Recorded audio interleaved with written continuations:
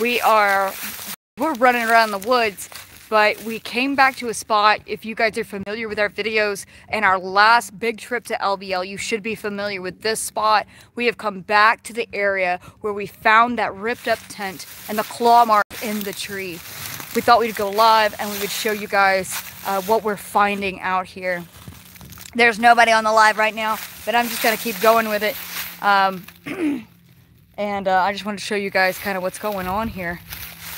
You want to take this? Yeah. And we can switch it over. There you go, homie. Good. Good. So okay. We came back to the area where the abandoned tent was at. A lot of people asked about that on our chat. It's blown a little distance away from where we were before. One of the things we noticed is that there had been some people who thought that the tear marks and the cut marks on it were just the result of weathering. There are no new additional tears or rips in it whatsoever.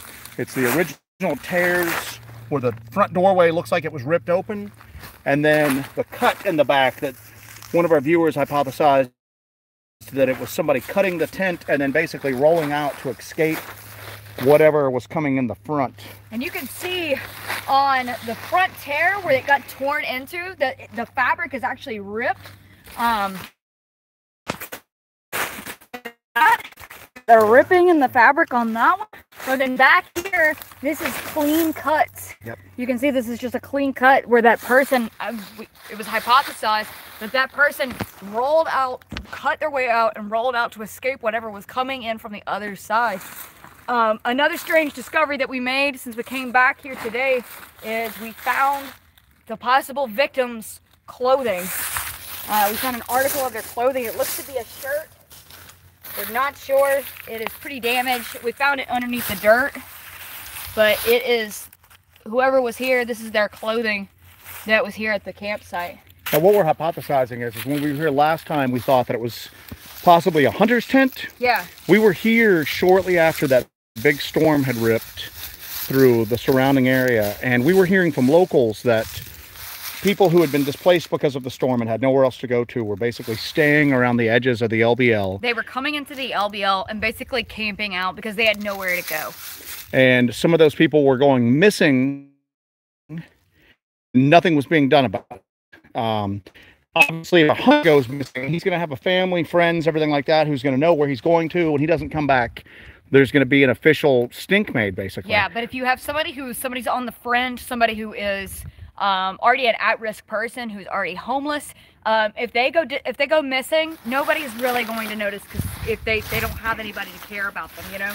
And so they're obviously, if something happens to that person, nobody's going to know about it. There's no report made, nothing like that. They can go missing.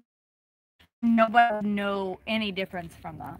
Now, one of the things we were concerned about coming up here is that if you guys remember when we went back to Station 16 after we attended the Dogman conference, all the bones were gone. It almost looked as if the area had been cleaned up. And one of the things we were worried about is that someone had seen our video and then gone in and cleaned up all of the bones from there for whatever reason. Yeah. Now, when we were afraid that all this was going to be gone as well, we came up, it's still here. Now, one of the things we thought of is that if someone is familiar with the land between the lakes, and especially if they are monitoring these creatures in the land between the lakes, they're going to know where Station 16 is. There's identifiable buildings there and everything. This is just in the middle of the woods, and we never gave a location on it. So that might be why this area... I have no idea where it's at. Yeah, this area was... Come and clean it up and clean up the evidence. So we're finding ripped up clothing that we had missed before. And now there's food back here as well.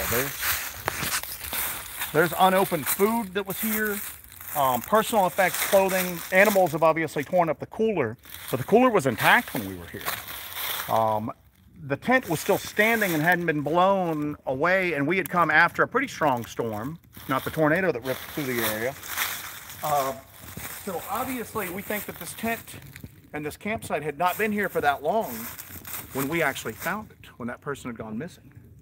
Another thing that's interesting, if you want to go over here and show, absolutely, is we had left that Sasquatch pheromone chip along with the wolf lore here. Yeah, we left that here. When we got here, we tore this up, but we left it. This is the... Yeah. What's funny is this is the exact little thing we put it on because Joe cut it to put the pheromone chip on it. And all of this lighter stuff is still here. The pheromone chip has a little weight to it. So even if it fell off, it should be here on the ground. I've torn this up looking for that chip. It's gone. It is completely gone. And we had even talked about when we were leaving out, we were like going, man, we never retrieved that chip. Not that it's reusable, but you know, you want to take anything out that you come in with. But what's interesting is the one thing out of all of this that has a real pungent scent on it, that was a lure, that is something that is used to lure something in, that Sasquatch pheromone chip, that one thing is missing from this scene. That is the one thing missing here, is that thing that had all of that lure on it. Oh, another thing, if you guys remember that video, we showed you guys the claw marks in the tree. They look a little better than it did a year ago, but they're still there. They're deep enough that they're still there. Yeah. You can still see them in the tree.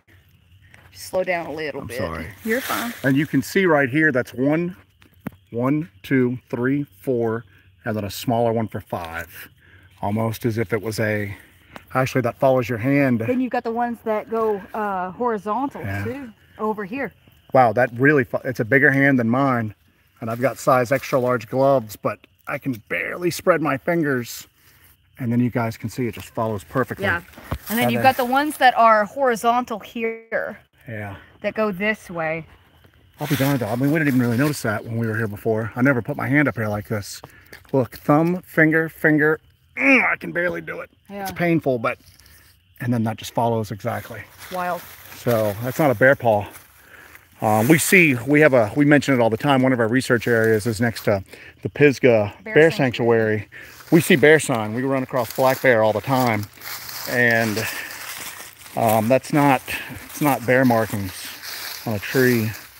But anyway, we had a lot of people ask about this on the last couple of live streams. Yeah. And we have a little bit of signal. Hopefully this is coming through okay. Can you guys hear us all right?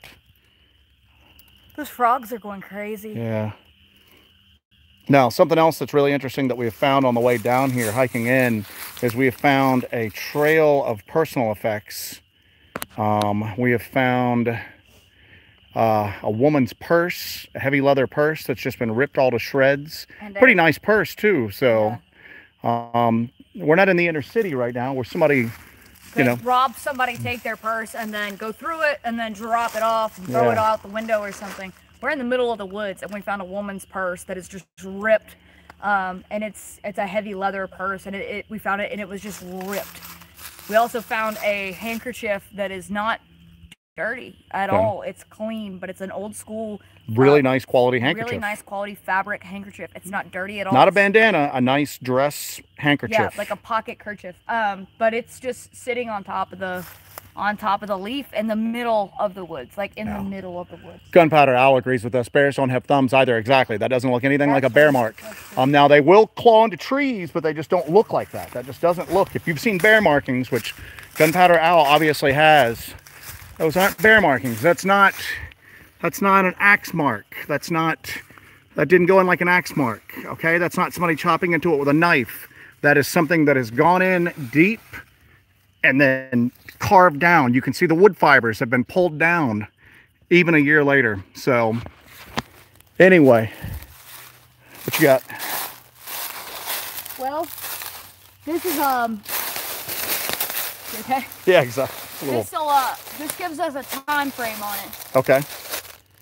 Is there an expiration date on that bun bag? Yes, there is. All right, what's the expiration date? September 7th.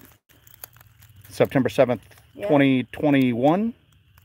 It would be 2022 or 2021, wouldn't it? Yeah, 2021. Because we found it in early February.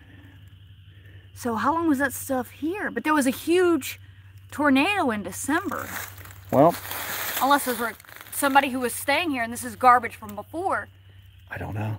I don't know. You know? That's weird. That's a wrinkle. Yeah, that's definitely a wrinkle. So that actually adds to the theory that this could have been somebody who was like camped out here for an extended period of time. Because you had a huge tornado come through in December of 2021, and that would have just taken all of this stuff out anyway.